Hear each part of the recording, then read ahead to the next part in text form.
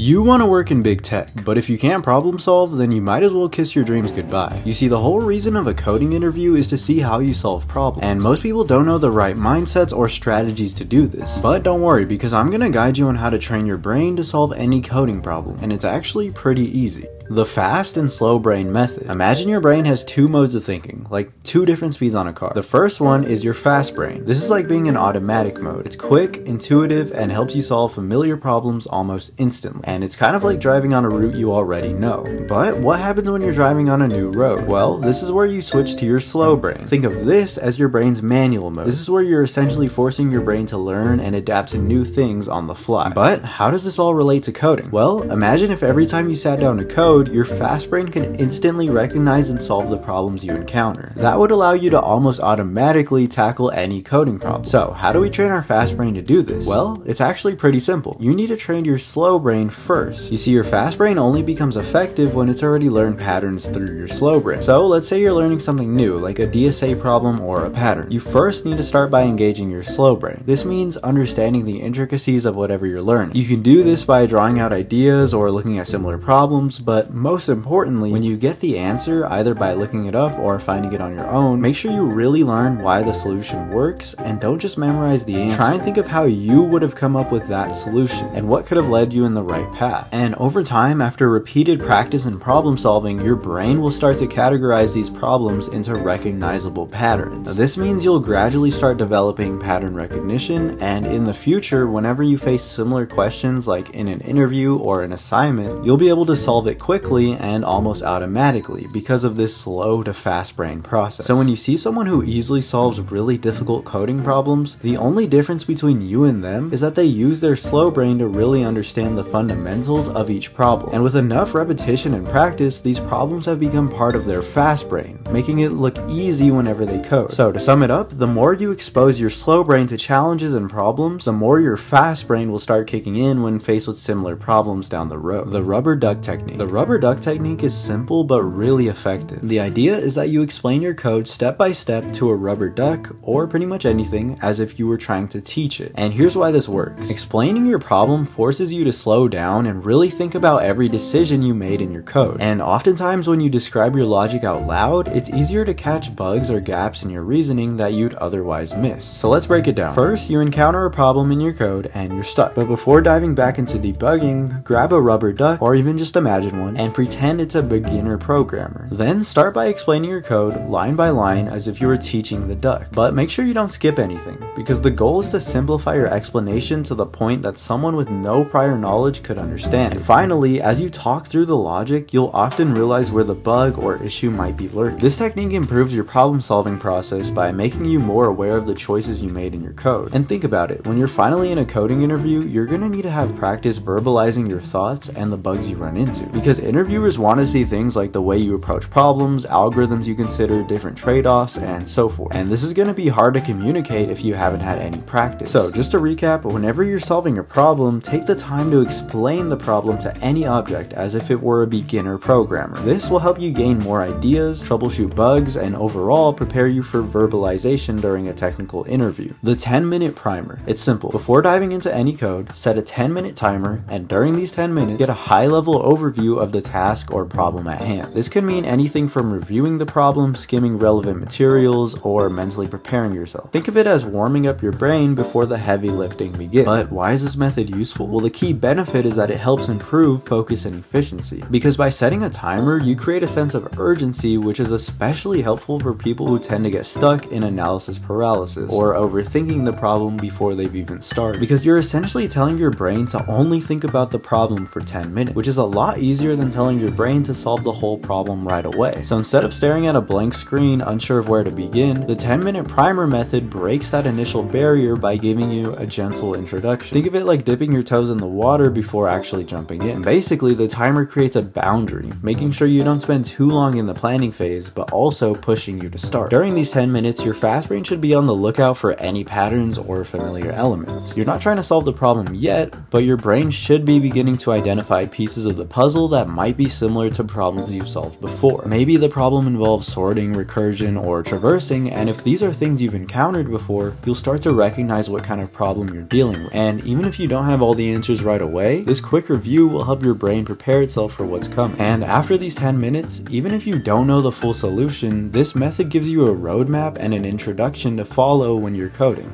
The Lighthouse Method. Picture this: when you're lost at sea, what do you need most? A lighthouse. A guiding light that shows you where to go step by step. Now imagine that difficult coding problem as the storm. It's huge, complicated, and you feel like you don't know where to start. That's normal. But instead of panicking, what if you focused on smaller, related problems that are easier to solve? These are your lighthouses. Let's break it down. You're working on a hard problem and feeling completely stuck. So, take a step back and instead of diving into the full problem head first, try and solve a simpler version of it. Maybe reduce the size of the input or isolate one part of the logic. And remember, each smaller problem you solve lights up your path a little more, bringing you closer to the final destination. The beauty of this method is that you're not aiming to solve the whole problem at once, but instead you're creating mini checkpoints in your brain. These small checkpoints serve to build momentum and give you insight into the bigger picture. So, when everything starts to come together, it's like the light from a lighthouse guiding you closer and closer to the shore. And here's the best part of this whole strategy. This method doesn't just help you in the moment, it gradually trains your brain to approach problems systematically. So, when stuck on any problem, instead of being overwhelmed by the complexity, you'll get used to breaking problems down into easier pieces. Which means next time you're in a coding interview or working on a project, you'll instinctively look for these smaller problems first, giving you a clear route to solve any difficult problem. Overall, I hope this helped you gain a better idea on how to approach and solve coding problems.